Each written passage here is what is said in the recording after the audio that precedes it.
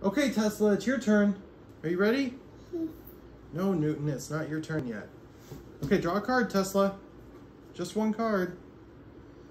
Okay, good job. What'd you get? Oh, you got a blue. Okay, let's move you to blue. There you go. Yeah, blue, that's right. Okay, now Papa's gonna finally win because I just need to draw one card, right? Just one? All right, here we go. Did you rig the deck, Newton? Did you do this? You gave me the peppermint card?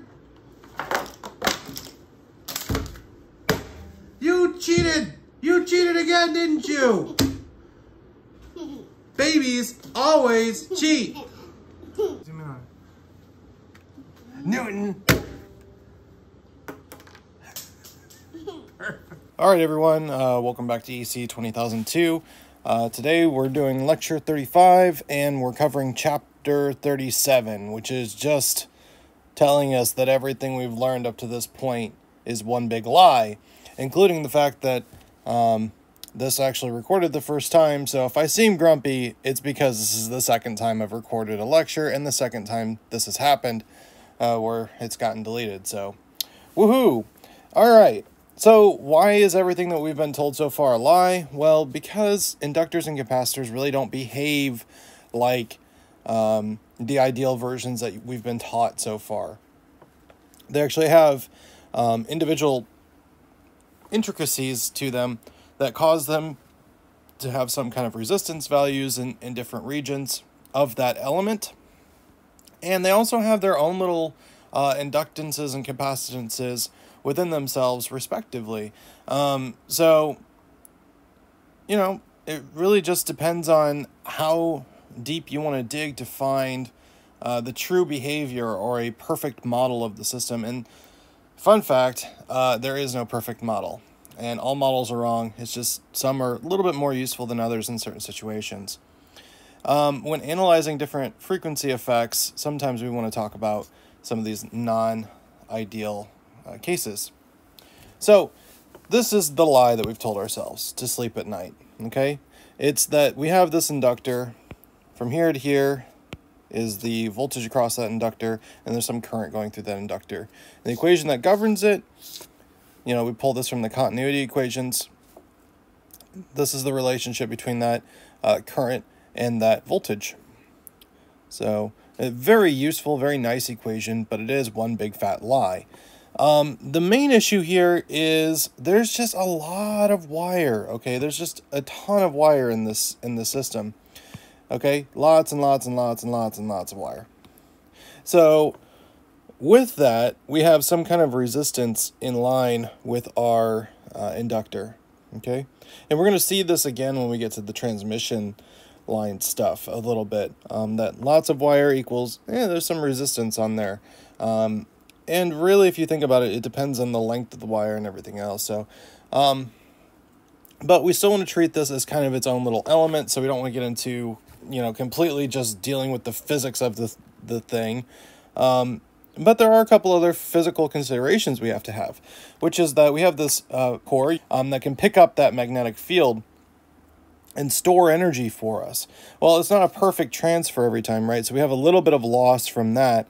And then we also have some capacitance between all of our different windings. And although it's very minimal for the windings between, you know, two individual wires, this adds up. And so we have a little bit of capacitance that occurs from there.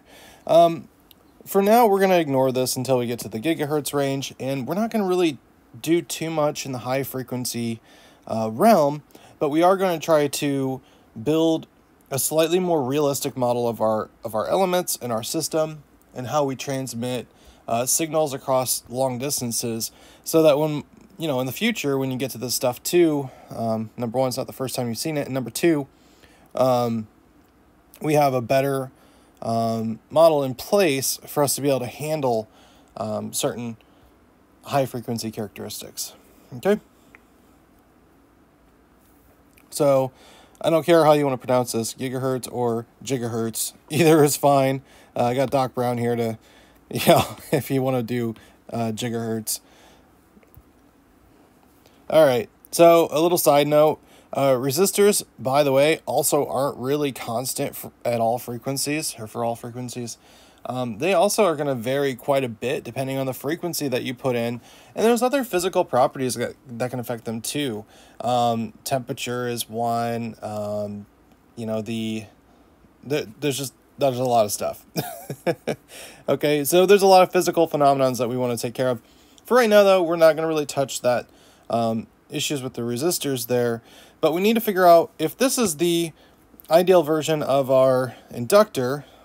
Really, what do we care about? Well, we actually just care about this non-ideal version of it, because really the wire is the biggest driver of this. So yeah, and similarly, we have a similar model for the capacitor where it has this extra inductor in there from the lead wires and some resistance coming in. And then that energy storage is not 100% efficient, and there's some leakage.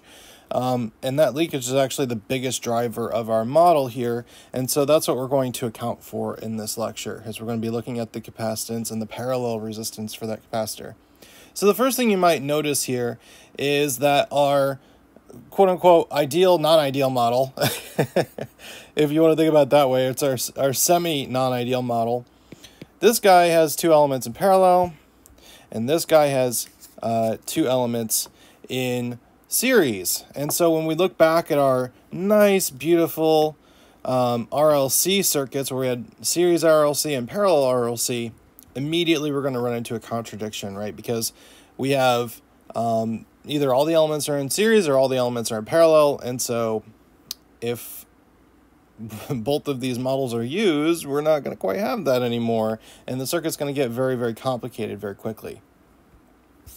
So we need to develop some tools here, because in this one we have the standard parallel case. Well, this is great and all until we look at the little resistance attached to our inductor. And by the way, we're going to refer to this in this setup here not as RS anymore, because it's not in series with the rest of the circuit, but rather as little RL, because it's attached to that inductor. And that's going to come in handy for us because it's a little bit better notation. Similarly, for the capacitor here, we're going to do the same thing. So the capacitor and its little resistance are in parallel with each other, and that's fine. So problem inductor, and then this one has a problem with the capacitor. Okay, so what can we do? Well, not much. All right, we don't really have any other tools at this time to be able to deal with making this more simple. So we can either try to solve the circuit as is and make some kind of approximation, or we can make it look like a totally parallel or totally series. I still haven't figured out if there's a shorthand for series. So just work with my big sigma there, I guess. I don't know what else to do for it. But there's a way that we can convert, if there was a way we could convert, from a setup like this, right, to something like this, then we'd be in business, right? And we'd need to go back and forth between these two, right? It'd need to be a one-to-one mapping. So is there a way we could do this? And similarly, we want to do the same thing for the capacitor too. Well, yes, and actually the best way, or the best vehicle for doing this, is to look at things from the perspective of, once again, the frequency domain. We're looking at things from the impedance perspective and admittance perspective. Okay, so we need to develop some tools first before we can address this conversion for both our inductor and our capacitor, okay? So the first tool that we're going to develop is what we call the quality factor of a circuit element, okay? And this quality factor effectively is just the reactance over the resistance, where I define my R and my X as different components, the real and imaginary components of my impedance, when the input is equal to j omega here. And I should probably specify that actually for the definition of Z here, just to make this a little bit more clear. Okay, and note that we're normally working off of the j omega axis, so this is really no big deal. All right, so from here, what can we do? Well, For the inductor, as it turns out, this is the equation for the quality factor, and for the capacitor, this is the equation for the quality factor. Both of these are based off of that impedance. Now, it's actually not too bad to derive these. Okay, so let's go ahead and work through this a little bit. What's the impedance of our model that we have here? So we have an inductor, and then inductor, and then a resistance in series with each other. And if I'm looking at the impedance of this whole thing put together, really I just add these two things together, right? This is R, and this is equal to, and this guy here is just equal to J omega L sub S, okay? And we're going to call it L sub S because it's in series with that other resistor, okay? And what I do is I just add these guys together. J omega LS is the, let me write it up here actually. So Z J omega is equal to RS, R sub S, plus J, and I'm going to leave the J on the outside just to keep things a little bit clear and cleaner, omega L sub S, okay? Now, when I look at this, I basically break this thing in half, and I take the ratio of the two parts. The top part for the Q factor is going to be equal to this omega LS, so Q of L, or sorry, of Z L, J omega, is equal to the real part, or I'm sorry, the imaginary part, omega LS, and then I divide by the resistance, which is exactly what we have over here, okay? Pretty easy stuff. All right, well, if that was easy, it should be no difficult matter to just deal with the capacitor part, right? Well, kinda. It's not as much fun.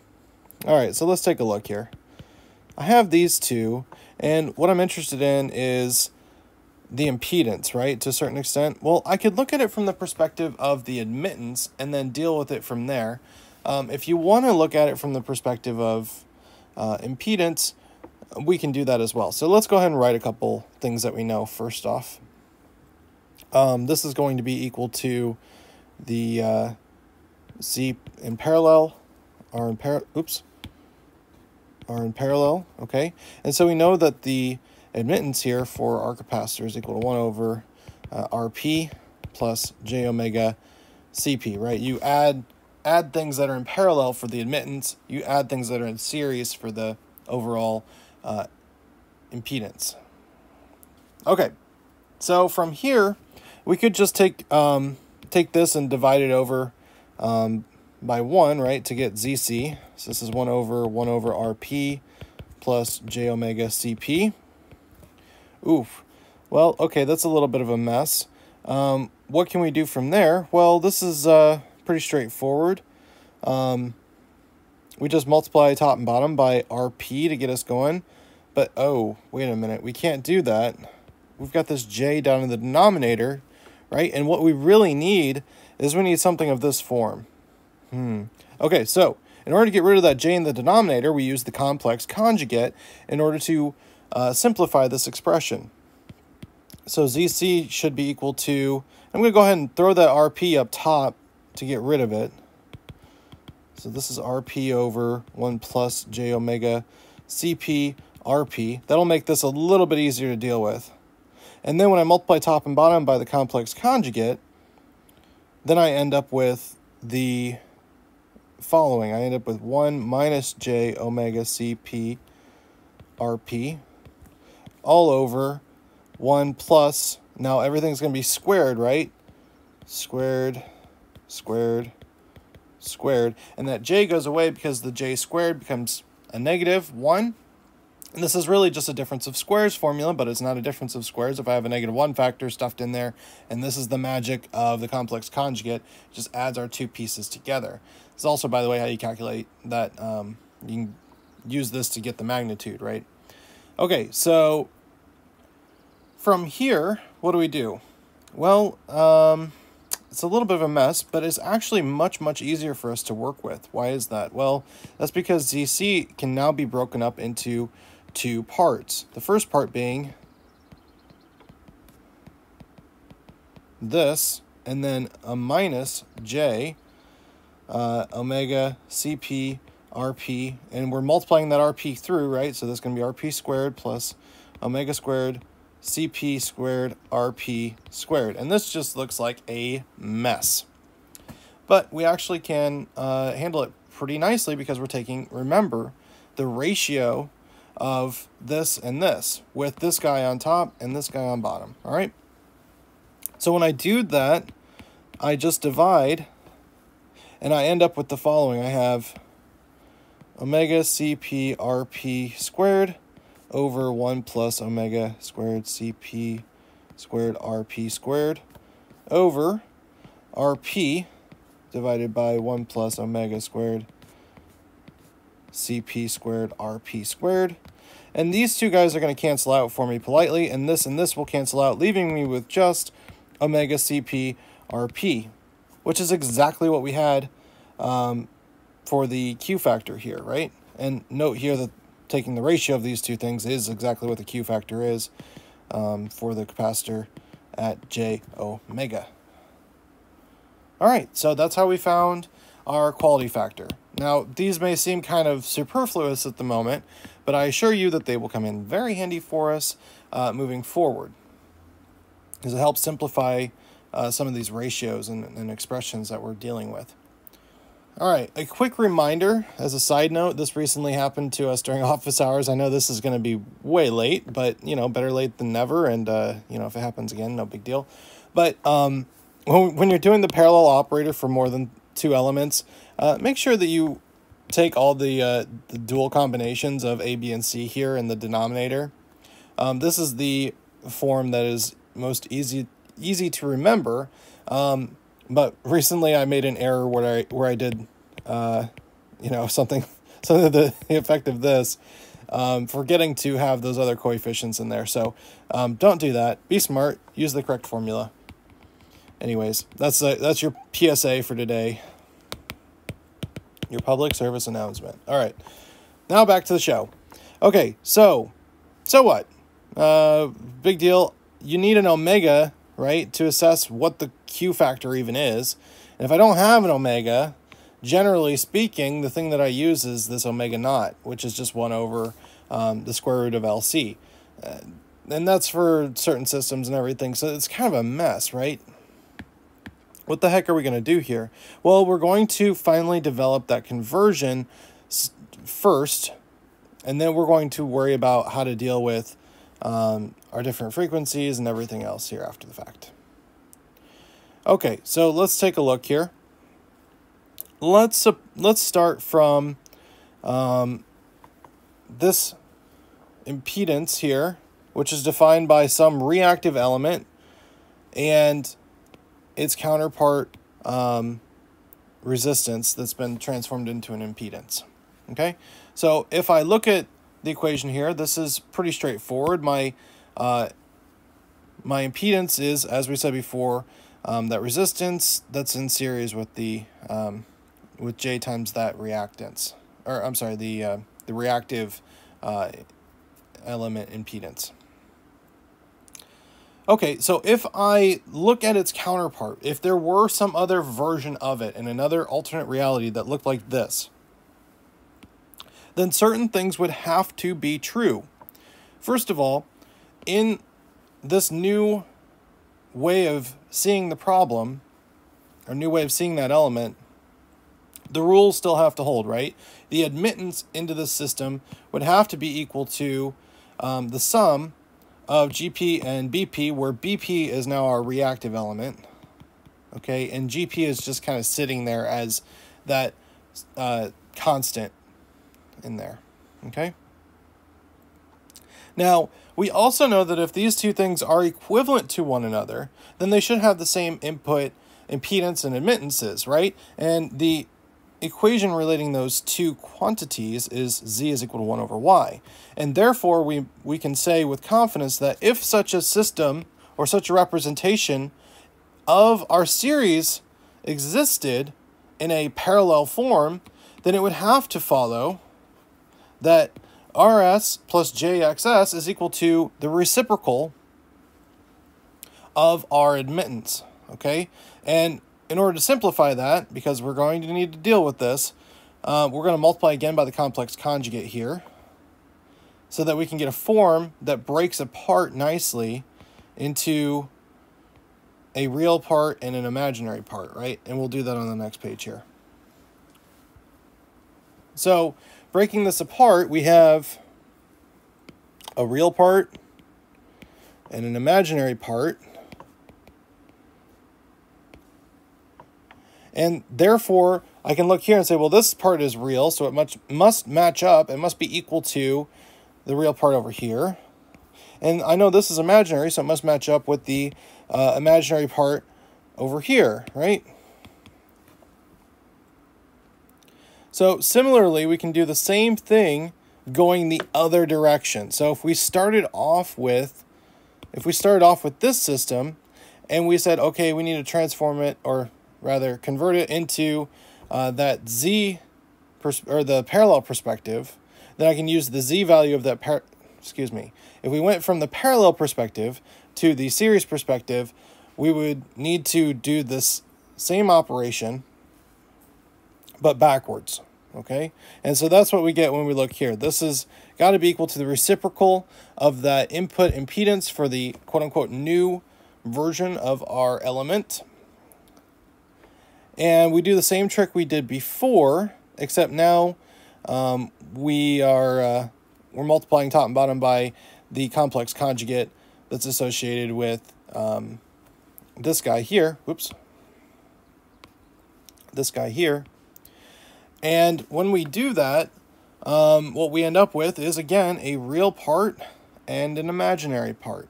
And so GP, the real part here, must be equal to this real part. And BP here must be equal to this imaginary part. And so now we have 4 equations. Okay, these are like the 4 horsemen of the non-ideal apocalypse. Okay.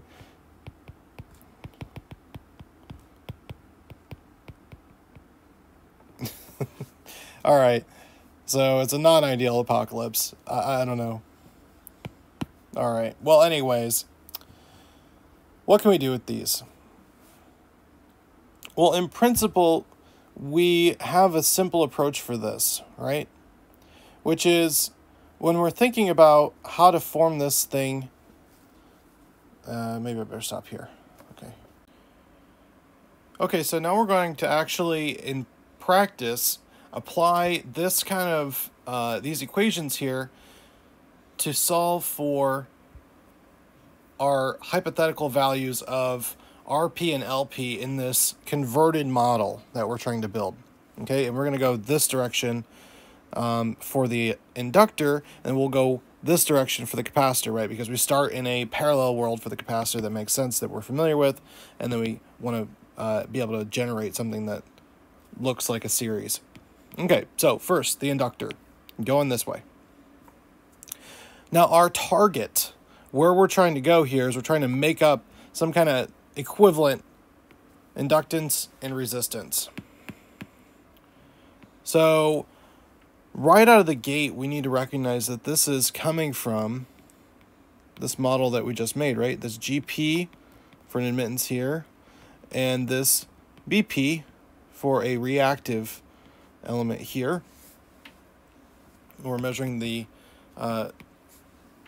system here, and in this case, y is equal to, and more specifically, y at j omega is equal to GP plus j BP.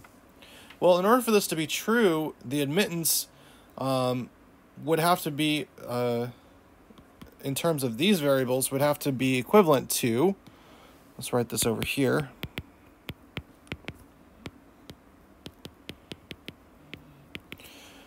one over RP, right, for that constant. And then we also have sort of a funny thing happening here. What's the admittance of this system if we just had the variables running around just having a good time? Well, it would be 1 over SL, right? You recall?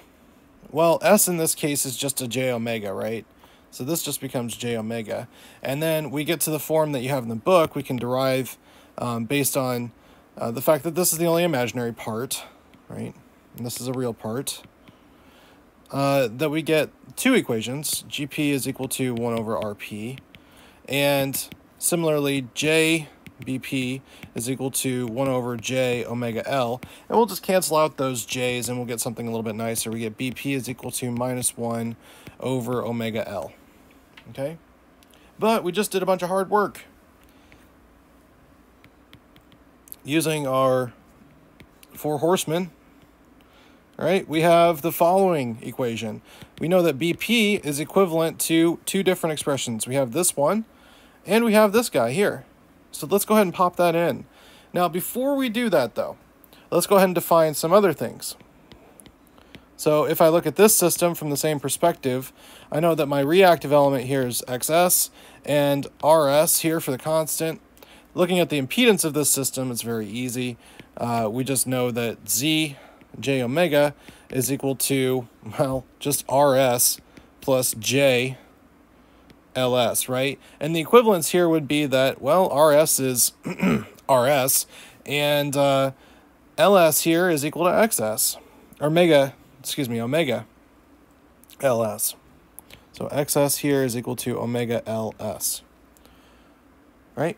That should be pretty clear, because that's how we calculate the impedances for an inductor, or how we did it back in the impedance and admittance section. Okay, so knowing that and moving forward, we have the equation we just solved is equal to this guy. Now with our terms all defined, we can write this as minus XS over XS squared plus RS squared, which is equal to minus omega LS. And note here that this is not just an L, but an LP, because this is our parallel model. This is our target model. So we need to make sure we carry that along for the ride, or we're going to be very, very sad at the end of the day. Okay. Then another omega squared LS squared down here, plus an RS squared just stays. Okay, now we do a little bit of algebraic. Okay, and we get something that looks like the following. We isolate LP on one side of the equation. We just take the reciprocal over here, right? And the omegas are gonna stack up with each other, and the minus signs are gonna cancel out. We're gonna end up with the following. LP is equal to RS squared plus omega LS, and we'll do quantity squared here just to keep it simple, over omega squared LS. Noting here that the omega squareds from this one is the combination of this omega and this omega down in the denominator now. Okay, so simplifying this a little bit further, we end up with LP is equal to, by pulling out all the LS stuff a little bit here, and now using that Q factor that we knew and loved so much. Let's go back to that real quick. So our Q factor for L was equal to omega L over RS. So if I find a place where this exists in my equation, I can actually replace it with that Q factor. So let's see what we can do. If I pull out an LS out front here, then I'm left with what? I'm left with the sum of RS squared over omega squared LS squared. Hey, that's our Q factor, isn't it? That's pretty handy.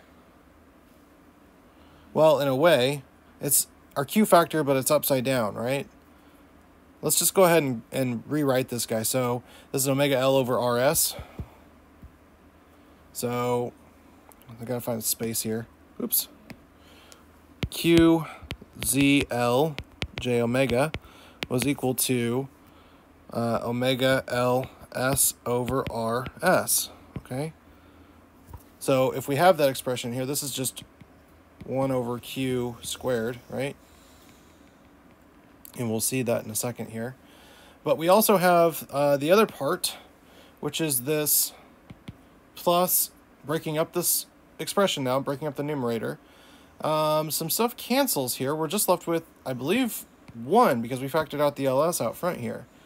So this actually becomes a very nice expression for us. This is just equal to ls times 1 over, and I'll put the other, I'm going to switch these two just to write a nicer expression and match the book.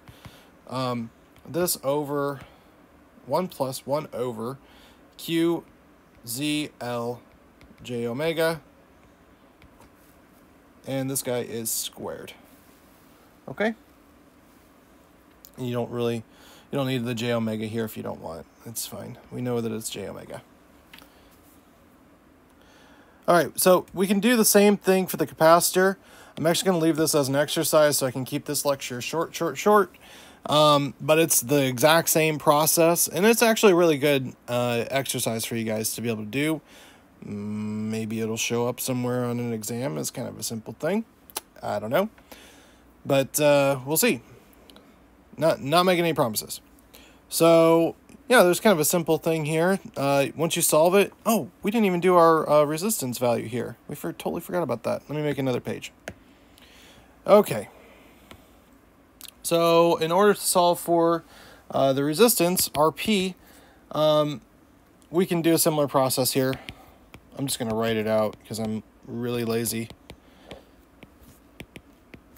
Especially after already having done this once. So there it is. That's going to be the equation for the new resistance. And as Q increases, right, this just basically becomes RP is equal to QZL squared RS. And as Q increases, our other equation is going to become just dependent on, well, basically the 1 there. So LP just becomes LS as well. So high Qs mean that our inductors effectively go to be equal to each other in both of these models. And the resistance value effectively goes to 0 as this guy increases. The resistance value of the parallel case. That is to say, it just becomes an inductor there, and then this becomes virtually 0 over there. Okay. All right, now we can move into the capacitor here. We've already said this is what the answers are going to be. Okay, we have this one for the new CS and this one for the new RS. And then again, as Q gets very, very large, CS is equivalent to CP, which is something that we would hope for, because if it's in an ideal case, those resistors shouldn't matter anymore. And effectively, what we have here is that RS in series goes to being equal to, as this gets very, very large, just RP, so the two resistances are equivalent to each other. I'm sorry, excuse me, not equivalent to each other. RS is equal to RP over a very, very large number, and so RS becomes very, very small, so this gets very, very small, and RP gets very, very large, respectively. Okay, so the ratio or the relationship between the two is RP is much, much, much, much, much greater than RS. Okay, and that's kind of the long short of it.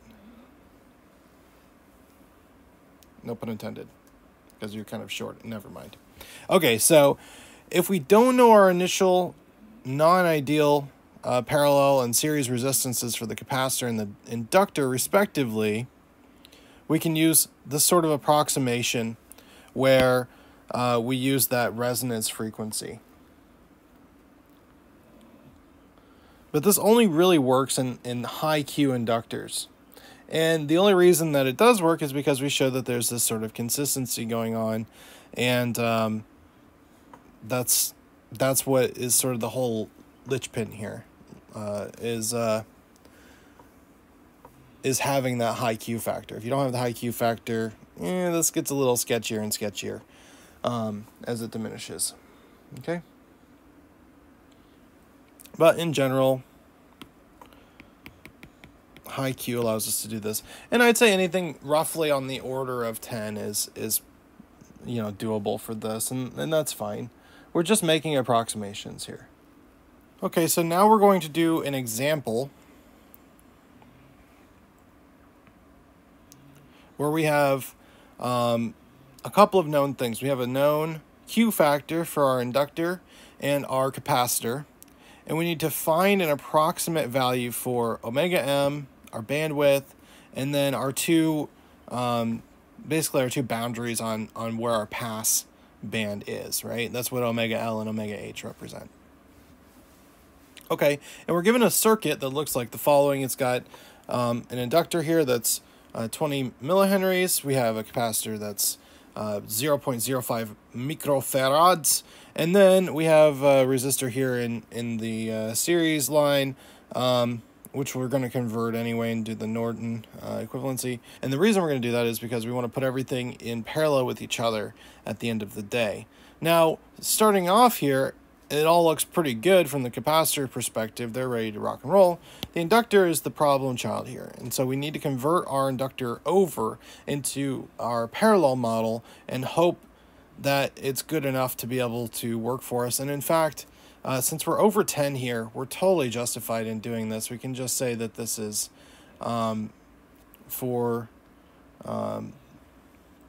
QZL omega naught, that 40 is equal to omega naught LS over RS. Recall that this was the equation that we had for the quality factor here. Okay, so we know some bits of information about LS and RS already, or we have a relationship between the two, and knowing already what our inductance is, we should be in good shape. So we should be able to derive some good stuff here. What is omega naught, though? We can actually solve for omega naught in this system. We know that omega naught must be equal to 1 over the square root of LC, right? So with that in mind, we have, let me get a new sheet of paper here, and we're going to copy this guy over so that this is a little bit, well, let's do everything. Let's just grab everything. Okay. And we'll paste that little bit right up top there.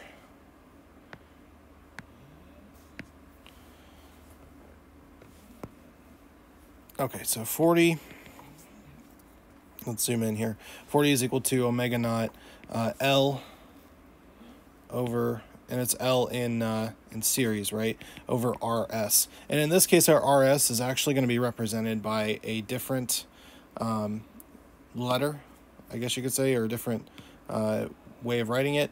It's little RL, okay, little RL. But as I was saying, we actually know what omega naught is. Omega naught is going to be equal to the square root of LC, 1 over the square root of LC. And that's just, you plug in those values, okay? And what you end up with is, this is basically the square root of 10 to the 9th, which is equal to, roughly, 31.6 kilorads per second, okay? And that's equal to omega naught. All right, so we're off to a good start here. And as a matter of fact, since we know omega naught here, we actually know omega m, right? So it's going to turn out that omega m, omega naught are roughly equivalent to each other. And so this is going to just be equal to 31.6 kiloradians per second as well. Okay? So we've already solved a good chunk of the problem. And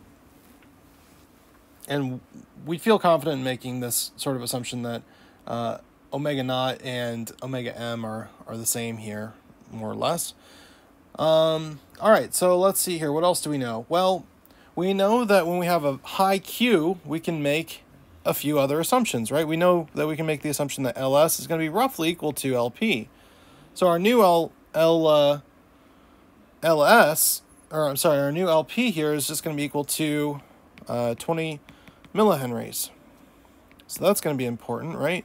So if we put our inductor and its little resistance in parallel, that inductance is going to be just remain the same. Now for our resistance, we know that for a high Q, that RP is equal to QZL times omega naught L. And conveniently here, we noted this on the last page here. Oops. Right here. Right. So that's the case for the parallel. And then with that in mind, we have, this is going to be 25.3 kilo ohms. It's actually pretty big, and it's not super large, but it's kind of in that Goldilocks zone. So if you look here at our load and this our big RS, it's in the same ballpark as these guys. So this is definitely going to be playing a role for us here. All right, we don't need to convert the capacitor, but we do need to solve for RC a little bit here. So how do we solve for RC? Well, RC is actually just equal to, by the same kind of equation that we used here, QZC, and then we divide that by omega naught C. And so this gives us a capacitance, or excuse me, a resistance for the capacitor equal to 63.2 kilo ohms. Okay? So notice something interesting here. This is much bigger than this guy. Why is that? And these are both parallel now in this case. This is a new parallel version of that same resistance that we had. And we could actually call this, if you wanted to, RL prime, right? Or RL sub P, if you wanted to say it in parallel. However you want to do it, whatever floats your boat there. But back to my point, why is this resistance bigger than this resistance in parallel? Well, that's because if you think about it, what would be the ideal resistance? Well, the ideal resistance would be for this resistance to go to infinity, i.e. we just completely open up that circuit. There's no way to actually let current through there, right? The capacitor is behaving perfectly. And quite frankly, that would make our inductor behave perfectly as well, because the new parallel resistance would go to infinity as well. And so there wouldn't be any current or anything flowing through there, just be completely a wash. So, all right, well, that's interesting. But why is one bigger than the other? Well, it comes down to this Q factor, once again. So which one has the higher Q factor? Well, the capacitor does. The capacitor has a Q factor that's maybe a little over twice the Q factor of the inductor. And what do you know? If ideally this goes off to infinity for both of these, then if one is better than the other, then it should be larger. And in fact, the resistance here is a little over twice what this one is.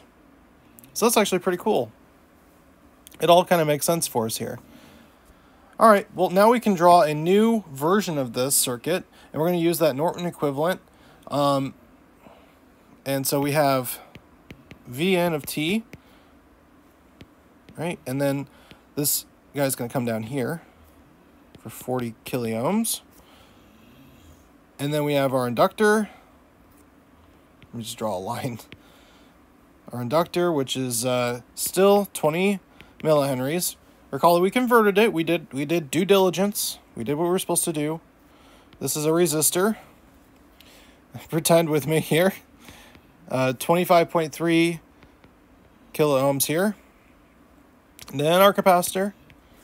Our capacitor is still 0.05 farads, and we haven't really done much to modify that because it's still in the same configuration. We have 63.2 kiloohms, right, for that capacitor resistance.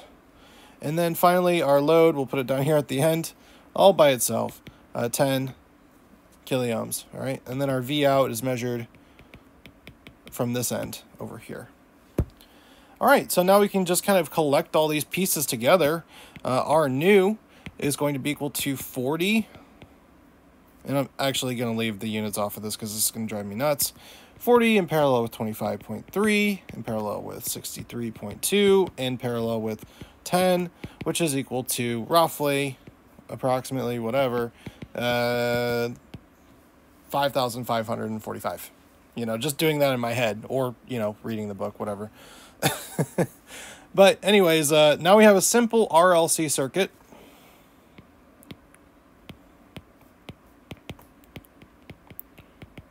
Right? And we know how to solve these, but our new equivalent version is going to have L equal to 20.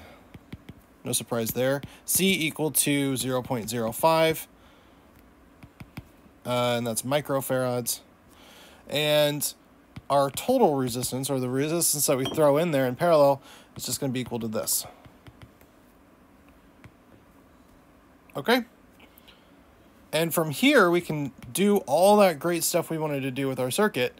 And so now we actually have all of those other things solved for us. We already did all the hard work earlier in the class to solve for things like omega m for that. We solved for the bandwidth. We solved for omega L. We solved for omega H. And that Q factor of the band pass. Okay, different Q. Different Q. All right, so let's do that. So we know that, reiterating here, omega m is roughly equal to 31.6 kilorads per second. Bandwidth is equal to 1 over RC for our parallel model, and that's 3.6 kilorads per second when we do the math. The omega L, actually I want to do the Q factor first because that makes way more sense. You just take the ratio, right, of omega m and the bandwidth. Pretty straightforward. So this is just equal to Q equal to omega m over bandwidth. That's equal to 8.78. And so what kind of filter do we have here? Well, it's a pretty, I mean, it's not great, but it's decent. It's a decent quality factor, almost 10. 10 or higher would be ideal. But that's okay. We'll take 8.78. I'll take that all day long.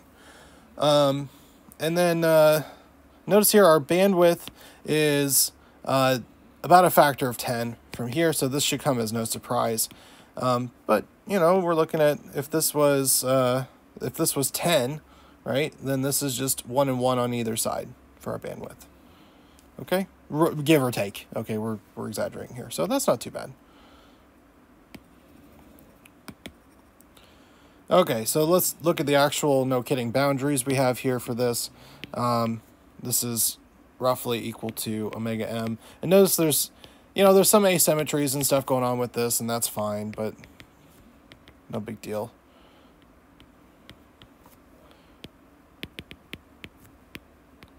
Because of our scaling. Bandwidth over 2, 33.4 kilorads per second. Okay, and that's it. That's the whole problem. You just pop those into those equations that we already had. We already had those equations, and you're good to go. All right, gang, well, that's going to do it for this lecture. I hope it's super short, and I hope you enjoyed learning about non-ideal versions of everything and hearing that everything I've taught you and everything everyone else has taught you up to this point has been a lie, and will continue the lie moving forward, just little smaller lies, okay, from here forward. Okay, I promise that it will get a little bit better. All right, we'll see you next time. We're going to do transmission line and wave equation. And what I'd like for you guys to do, well, that was the original version I did. Oh, well. What I'd like for you guys to do is, for next time, look at telegrapher's equation, or telegrapher equations. Okay, and that's going to be really helpful for you all for the next lecture, because it can get kind of confusing seeing all this stuff for the first time, and there's a lot of differential equations that we're going to be going over. Okay, so look up something on like YouTube or whatever. Look up Wikipedia. The Wikipedia article is not too bad, and just get a feel for it. And you can also look up the wave equation. Okay, if you want to get a good jump on that, because basically where we're going next time is we're going to take our continuity equations in effect, and we're going to develop the telegrapher equations, which give us the wave equation. Okay, and effectively what this is doing is this is just adding a z dimension, and then this is just taking a derivative of that with respect to z or t. It depends on which part you're looking at. But yeah, that's pretty much it. All right, well, we'll see you guys next time, and we only have 2 more left, so stick with it.